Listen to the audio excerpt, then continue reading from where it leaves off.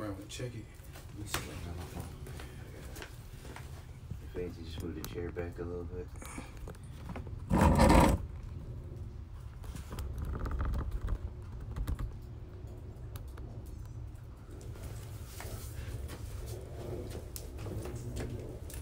You going live? Yeah, it's on salt.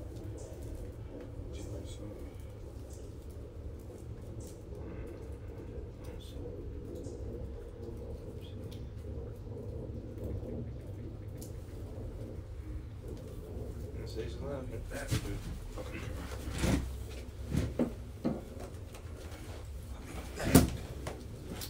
All right, Shalom.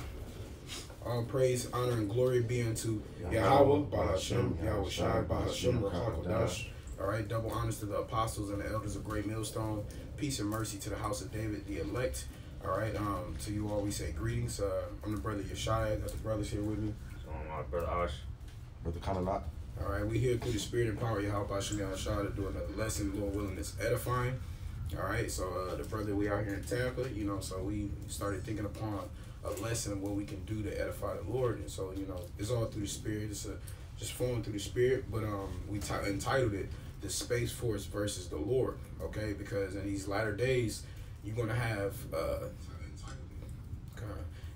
Esau, Edom, the current ruling nation. All right, who's gonna be under the subjection of it, under Yahweh Bashem Yahweh Shai, and under the Israelites.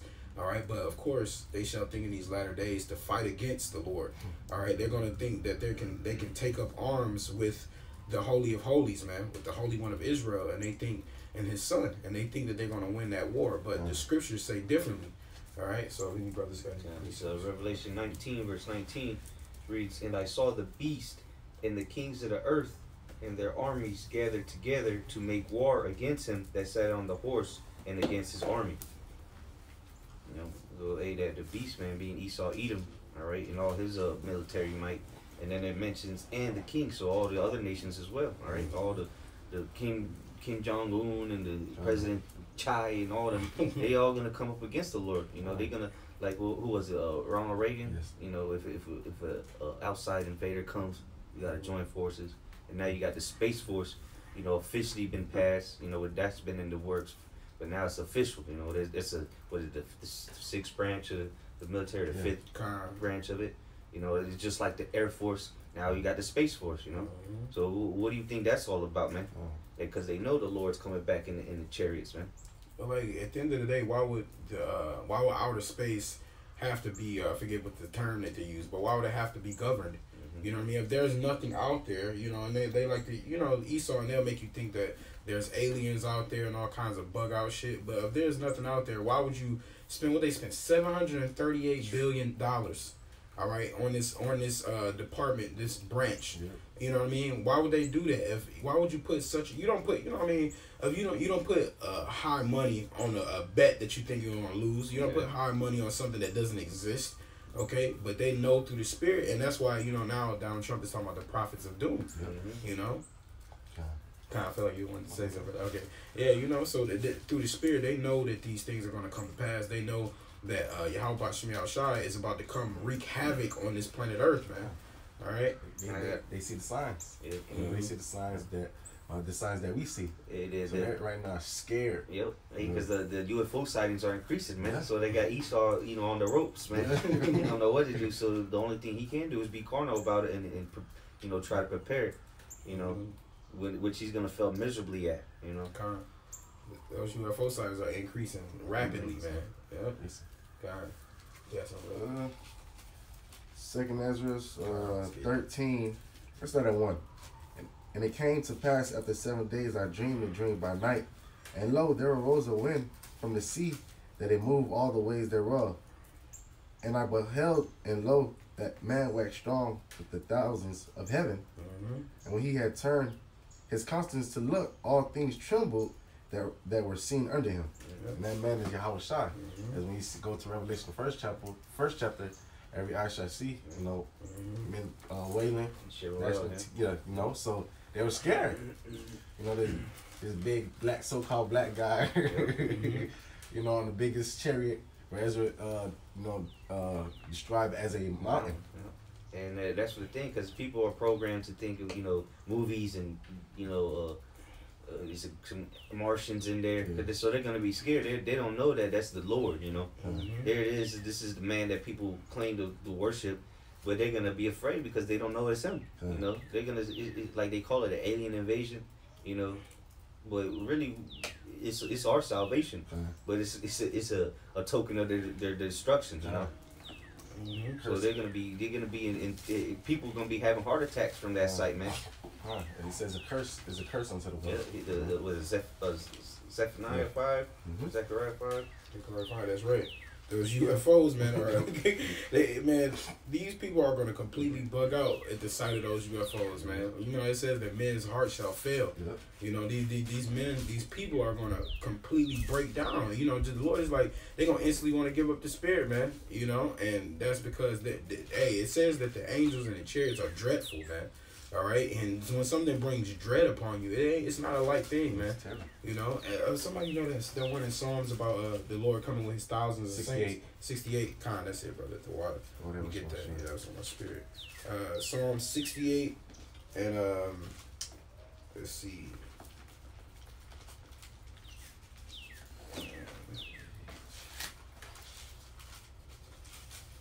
Psalm 68 and this. Psalm 68:17. The chariots of Yahweh Ba'ashem Yahushua are 20,000, even thousands of angels. The Lord is among them as in Sinai in the holy place. You see that? So the Lord, this says the chariots of the Lord are 20,000. All right, and this is many chariots, man. There's gonna be many chariots, and so one chariot is going. The fathership is gonna have these people bug the hell out, man. It might be the size of America. Yeah. For all we know. Yep. And that chapter is going to go into that the brother was reading. You know what I mean? But it says even thousands of angels. So when those angels and they come in those chariots, man, it's going to be a heavenly but terrible sight, man. All right? And these people going to fall at the sight of the Lord, man. Yeah, something literally out of this world, man. Mm-hmm. You see the movies and you're like, man, that's crazy. But wait till it actually, imagine, because now you see chariots, you see lights most of the time, quick. But when they just sitting there and you're able to see the detail in them, you see the material they're made from. That's what's gonna spook people, man. That day, they're not gonna be hiding in the cloud. Exactly. You're gonna really see it. Mm-hmm. They're coming out of that disguise, out of that cloak, man. Yep. And if you think about Esau and his version of chariots that he creates on the movies and shit, they're not even going to touch that, man. They're not going to touch the design or the graphic or the great artistry that the Lord made with the chariots, man. So when people, your eyes are going to be like, what the fuck? Like, I've never seen nothing like this before, And so when people going to die, and then that's the thing, the world is going to know that that's Yahweh Shai coming. Because the word is going out, man. So all these people when they thoughts about aliens and shit, the word is going out that the men of the Lord and the angels and Yahweh Shai is coming back on those chariots. So it's gonna be like, hey, these men were right, Especially when they see those men going up to those chariots. Yeah, that's the thing though. That's the Lord's army. Those are like the battleships, so to say. His chariots. He's gonna be fighting again. Esau's actually think he's gonna be able to take one down, man. Like that's how you know he's so full of shit. Talking about Roswell, a ship crashed. That's bullshit, man. That ship crashed. You never caught one. You never shot at one. But when that day comes, you're gonna be able to do it. Yeah, you bugged out. Mm-hmm. And that's why they got like Area 51. Now, see, Esau is the king of craftiness and subtlety, So what he does is he'll tell you he got this secret government agency that got stuff that nobody else has. You know what I'm saying? That, we got ships and aliens down here. Where did that come from? Because Esau is trying to perpetuate like he has the rulership. All right. So if you feel like, oh, we got things that are out of this world, you make people minds things that you have to control, and that's what part of like when they did 9/11. They did 9/11. They didn't even care that it got out that they the ones did it. Because at the end of the day, they trying to be like the Most High. And like I kill it and I make it alive. You know what I'm saying? So they want you to think that they controlled it, that they pulled it out, and they can do anything to you. That's what they want. Oh yeah, you can finish on yours. 2 Ezra 13, 4.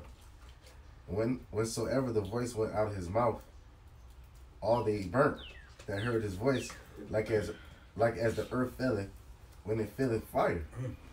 That laser beam, that concentration heat coming out his mouth, out the mouth of the chariot, frying you niggas, man. You know, zapping their powder, man. Right. Beat the dust. Cause that's Esau tried to recreate that, but he can't. He can't do it on the level like that. You know, he can make little like lasers and shit, but he can't do it on the that concentrated. Where you can just zap somebody to dust, man. Esau would love to do that because you know his blessing is the sword. So he would like, man, how can we do that shit? You know, and that's like that cartoon with what's the Martian Man? Y'all remember? The little green bunny on Bugs Bunny, he had yeah. the green helmet. Yeah, the Martian. Yeah, he used to have the disintegrating gun. You know what I'm saying? And he used to zap you, and you know. Yeah. That's the Lord's technology right there. I mean, don't get it wrong. Esau do got lasers that that are very high concentrated, but nothing like what the Lord's bringing. Right. You know. Right. Absolutely. 5. And after this I beheld, and lo, there was gathered together a multitude of men out of the number from the four winds of heaven to subdue the man that came out to sea. That's gonna be in the midst of World War III. So while all they fighting each other, what they gonna do? They gonna like in the what was it? World of Worlds. World of Worlds. They all came together, and everybody got to fight. Bring out the tanks, bring out the jets. You know, and it's because imagine that you in the middle of a war, and then these chariots just start showing up.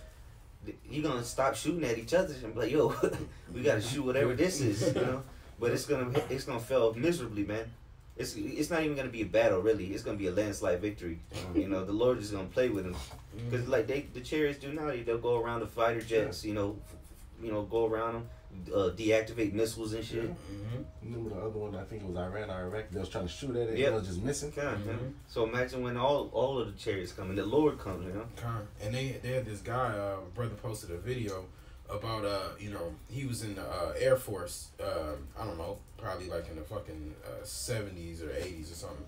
And he was talking about how he said this thing. He basically saw a chariot. You know what I'm saying? And he's like, man, like they told us to follow it. They couldn't keep up with it, you know. And then he said, they were looking, they were like, yeah, it's where you are. He said it just dropped. And he said anything that moved that fast, it would have to make a sonic boom. It would have to make a sound. You would have seen it, anything. He said, man, it was so fast. He was like, I don't know if it's from here, and I don't know if it's not from here. He knew it wasn't from here, man. He said at that time, they had the finest fighter jets that were made in the world.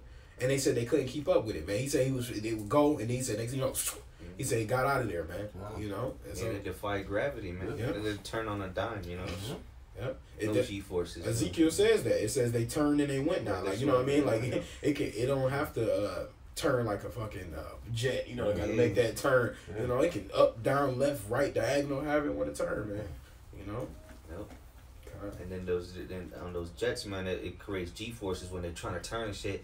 And if you're not trained for that, you'll pass out. You know, that ain't a problem on the chariots, you know. You just turn instantly, you know, or disappear, you know, because they're interdimensional vehicles, man. They just leave the dimension. You can't even see them pop up behind you, you know. Yep, that's how you know the angels be like fucking with Esau and shit. Because they could just, if they didn't want to be seen, they could just get out of there. But they be fucking with Esau. Like, all right, let me go fuck with this motherfucker. To puff him up, you know. That's what the scriptures say, that pride of his heart is deceit, and he actually think he gonna be able to fight the Lord, man. That's a bad delusion, man. That's a horrible delusion. That you think you can fight the Lord, you know. But good, you know, that's gonna make for a great ending, you know, ending of the movie. Yep, absolutely, bro. 6. But I beheld, and lo, he had graved himself a great mountain and flew up on it. That's that chariot. It could be sizes of America. It could be the size of the moon. All right, every eye gonna see. But I would have seen the region or place where out the hill was graven, and I could not. You know, he described it as a mountain. He was looking to see if it really was a mountain. Right. He could, you know. And that's in the sky. You know, that's above your head. So you know, you trying to look like, where's the end? You know, that's in, like, you know, brothers. You know, brothers kind of, and this is the thing you'll notice about brothers. Brothers, especially at nighttime, you always see brothers just walk out the house and heads be up. You know what I'm saying? Because the scriptures say in Luke the 21st chapter, look up because our redemption is nigh. You know, so when you think about walking outside and seeing the vastness of the sky, and realizing like of a chariot was to cover that, man, that's tremendous, man. As far as the eye can see. Yep, and as far as the eye can see, and the thing about we grateful because the Lord gave us the knowledge to understand that this is what's coming. But these other people, they gonna be like, what the hell? You know, like, all right, you know where you can go. And that's another thing. It's like a ceiling. You know, that America's gonna have a ceiling on it. Yeah. You know what I mean? Because if you think about people, I can run left, I can run right, somehow I can go up. You can't go down. So there's gonna be a ceiling. It's like you trapped. You know, it's gonna it's like claustrophobia within the earth. You know, when you tight spaces you can't get out of. Hey, they're gonna be claustrophobic because they're not gonna know how to escape the dangers of Yahweh Hashem Yahshua. And imagine when they just from the sight of it, people are gonna be spooked. Yeah. You know, dying. Imagine when they start zapping people, individual people. You know, these niggas standing next to you get zapped. You know, your son, or your daughter, your dog, just Right. instantly disappears. Right. It just turns into dust. Right. No blood, just gone. You're like, damn, he get caught up in a chair. Right. No, he's still there in the dust form though. All right, yeah, just turn pure ashes, bro. You know, put that in the fucking you know, the jar. God.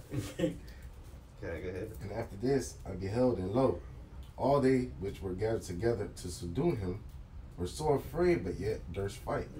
Because those guys flying them jets, man, they're gonna be shitting their pants, but they're still gonna have to fight, man. The Lord gonna put the spirit on them to fight. Heart of me heart. Yeah. Yeah, and whatever the Space Force, you know, because I see when Trump was just unveiling the logo or the patch, whatever, for the uniforms. And it was like, you know, just some bullshit. But they had like some space type jets, you know, behind them and shit. So, you know, if you get drafted into or not drafted, but if you join the Space Force, you this is what it's talking about. This is you know. Yeah. And it was funny you mentioned that you know the badge, but also you know the uniforms. You know they created the uniforms and they look like camouflage. You know it's like a big joke online and shit. Like why would you need camouflage in outer space? You know what I'm saying? Because camouflage. The reason for camouflage is because you know like this brother got the army fatigue on. It's because the greens, the browns. They go well with the jungle. They go well with your environment. You got the lighter brown camo for like the desert. You know, you even got the Arctic tundra camo, the white. You know, so why would you need that color camouflage for the space? But they know that this fight is gonna come to us. They know that they're not really gonna be in outer space fight. The Lord is gonna bring the fight to America, to the earth, man. It's gonna be in the heavens, you know, the atmosphere. Right. But it ain't gonna be in the outer the exosphere, right? Yeah. He can't even, you know, access that. Yeah, exactly. He saw being up there. He be coming back all paralyzed and shit. You know, he can't handle being up there. Right? Hell no, man. Yeah, them fucking jets, they ain't getting past there, man. Them shits they can only go so high, you know. As he got bounds, he can't pass. 9. And lo, as he saw the violence of the multitude that came, he neither lifted up his hand nor held a sword nor any instrument of war. But only I saw that he sent out of his mouth as it had been a blast of fire, and out of his lips a flaming breath. And out of his tongue he cast out sparks and tempest. So that chariot's not gonna have to do. It's gonna sit there and just blast niggas, man. It ain't gonna have to do no maneuvers. You know, throw out flares to make the missiles miss. Nah, it's just gonna sit there and blast people, man. Like a video game. Yeah, just getting busy. And then you know, like they showed in the movie Independence Day, they probably got what's it called, shields, man. You know, them missiles ain't gonna do. They gonna be trying to shoot nukes at the Lord. And shit. They ain't gonna do nothing, man. Just gonna blow up in midair, and then when the smoke clears, it's still gonna be there. Yeah, shooting nukes, bro. That's how you know when you all else fails. You like, hey, yo, shoot these nuclear. When you know you become psychotic when you shoot nuclear missiles in your own atmosphere. You know what I'm saying? But they're like, hey, we gotta destroy this, but it ain't gonna happen. And that's the beautiful part about Independence Day. Just seeing them blowing up and they can't do nothing. But of course, Esau had to manipulate a way to where he won. Put a virus in the hard drive. Come on, man. You know, hey, but I want to mention because the verse you read before that, you said, you know, the Lord's gonna harden the heart of them. It's just like in the times of Egypt, man. You know, he hardened the heart of the Pharaoh. Yeah. We were just discussing that last night. You know, he hardened the heart of Pharaoh, so he's going to harden the heart of these people. Mm-hmm. All right, The modern day Egyptians. He said, and, you know, and so the thing is, he said, we were talking about it. We were saying the reason, you know, another reason the Lord hardened Pharaoh's heart was because Pharaoh really didn't want to let the children of Israel go. Mm-hmm. You know, he wanted to hold them, but out of his fear, he like, all right, I'll think about letting them go. So the Lord like, nah, we gonna make you want to be a boss, you want to be this hard ass, you don't want to let my people go. All right, I'm gonna put that spirit on you to where you gonna hold them and you gonna ride this out, and that's the same thing that the Lord gonna do to them, man. Yep. Mm-hmm. 11, and they were all mixed together, the blast of fire and the flaming breath and the great tempest, and fell with violence upon the multitude, which was prepared to fight, and burnt them up every one, so that upon a sudden of a innumerable multitude, nothing was to be perceived but only dust and the smell of smoke. So all them armies that are, like we read in Revelation 19, the beasts and the kings of the earth and their armies, all that's gonna be, the Lord just gonna zap them, man. And then all you're gonna see is dust and smell smoke, man. Like you ever burn something, you smell it, you get it. You know, that's all you're gonna see, man, and smell. And it's gonna, you know, it's gonna be burned flesh too. Mm-hmm. Like, you know, like that's gonna be an eerie, awry smell, bro. You know, fucking burned flesh and bone. Like, and you know, people ain't never smell like you got flesh, bone, all that shit just being burnt up. It's gonna be a terrible smell, man. That stench. Mm-hmm. Yep. And all their vehicles too, you know, the jets, all that's gonna just evaporate, man. All the millions and billions of dollars they spend on this is gonna be in an instant, just eradicated. Yep, you know? a tank. Imagine a tank just getting one shot. Exactly. You know, they like, shit, that's the best thing we got, you know? And it took so long to make. Yep. Mm-hmm. Yep. All right. When I saw this, I was afraid. Afterward, saw I the same man come down from the mountain and call unto him and another peaceable multitude. And there came much people unto him, whereof some were glad, some were sorry, some of them were bond, and others some brought of them that were afraid or offered. Slakia. Then was I sick through great fear, and I awakened and said, Thou hast showed thy servant wonders from the beginning, and hast counted me worthy that thou shouldest receive my prayer. Yeah, so that's the wonder the Lord showed Ezra, man. You know, he showed him that you know, and he was sick. He was afraid. He was sick after seeing that vision, man. Because he literally saw in the World War III. Then the Lord returns, and he seen it go down, man. The Lord showed him that vision. Mm-hmm. You know, and even the man of the Lord was afraid. So how much more them that are gonna fight against him? But there's fight, man. Yep. Yeah. Who shall deliver me in those days? You know, I got a quick something. 2 Ezra 16 and 11.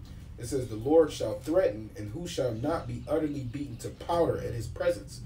You know what I mean? Like, so when we were talking about those chariots, man, and the Lord's gonna beat them to powder, even if He didn't use the chariots. You know what I'm saying? But that's gonna be a literal powder, man. These people are gonna be disintegrating, falling left and right. You know, and the crazy thing is, you people, like the brother said, your children. You know, people have that effectual love for their children. Well, Edomites though, they don't give a fuck. Yeah. But you know, people typically have that effectual love for their children, and so to see your child just getting zapped away, you know, see your wife getting zapped away, you know, and to see your house and everything. That's what. Hey, the thing is, you nations and you current rulership, man. Mm-hmm. You know, and so the Lord is going to usher in a new rulership, and that's why we're not sitting here trying to build up America. Why we're not sitting here trying to influence the ways of this world. We want this to be taken down by our Lord, man. We're waiting for that war. We're waiting for the war of Armageddon, the war of Yahushua, man. We're waiting for that to take place, man. So everything that you know can be beaten to power, so that we can rebuild and start afresh, start anew. You know. Yeah. Keep going. No, that was it. We can close out on this. This is Revelation chapter 12, verse 7. And there was a war in heaven. Michael and his angels fought against the dragon, and the dragon fought and his angels. So again, you know, we read in Revelation 19 about the beast, right? And the dragon is synonymous with the beast, all right? Those are interchangeable terms. All right, so mainly Esau's going to be the one leading the charge, because you got, you know, when we talk about the beast, you know, and the dragon, that you know, that encompasses the Russians as well, because back in during the Roman Empire, there wasn't, you know, the Russian Empire or nothing like that. It was just desolate wilderness. So this Esau, Edom is still, or the Russians is still part of the dragon. They're just not part of the, the modern day EU and NATO. But nonetheless, they still gonna be fighting against the Lord. You know, it says, verse 8, and prevailed not, neither was their place found anymore in heaven. All right, so it's gonna they're not gonna prevail in any way. They're not gonna take down one chariot. They're not gonna be able to do nothing. And then it says, neither was their place found anymore in heaven, because this is their heaven. Yep. And they, when Yahushua returns, it's to destroy their kingdom, man. Last verse says, verse 9, and the great dragon was cast out, that old serpent called the devil and Satan, which deceiveth the whole world. He was cast out into the earth, and his angels were cast out with him. So there you go, man. That old dragon, that serpent, the devil. This is Satan, Esau, Edom. He gonna be cast out. No more shall Esau be able to tell you what you can and can't do, man. And him and his minions are all going down, man. Okay. That was it? That's it. Okay. All right. Go ahead, brother. Lord willing, this lesson was edifying. We want to give all praise, honor, and glory to Yahweh, Ba'ashem, Yahushai, Ba'ashem, Kakadash. Double honors to the apostles and the elders of Great Millstone. Peace and mercy to the house of David, the elect. Until next time, shalom. Shalom. This is thought of when we had read that Isaiah 14.